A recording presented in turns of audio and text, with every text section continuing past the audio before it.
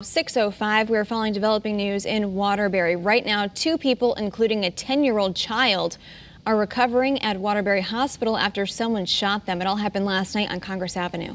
Channel 3 Eyewitness News reporter Roger Suzanen joins us now live right outside Waterbury Police Headquarters. Roger, have investigators named any suspects?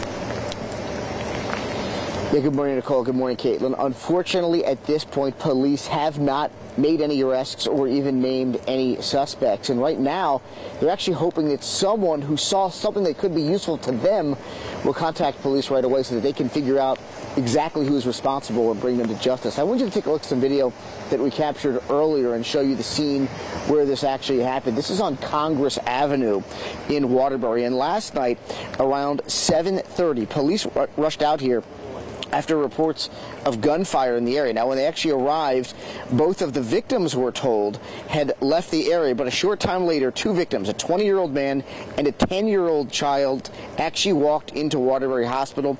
We're told the one bit of good news is they are expected to be okay. That adult was shot in the leg and the child was shot in the ribs, but again, their injuries are not considered life-threatening right now. But again, this, of course, is a very unsettling crime, a shocking crime in many ways, and police are trying to figure out exactly who is responsible. They're looking for either a suspect or multiple suspects. And again, if you have any information that could be useful, you're urged to call the Waterbury Police Department right away. Right now, those victims, by the way, are recovering at Waterbury Hospital. Reporting live in Waterbury, I'm Roger Suzanen, Channel 3 Eyewitness News.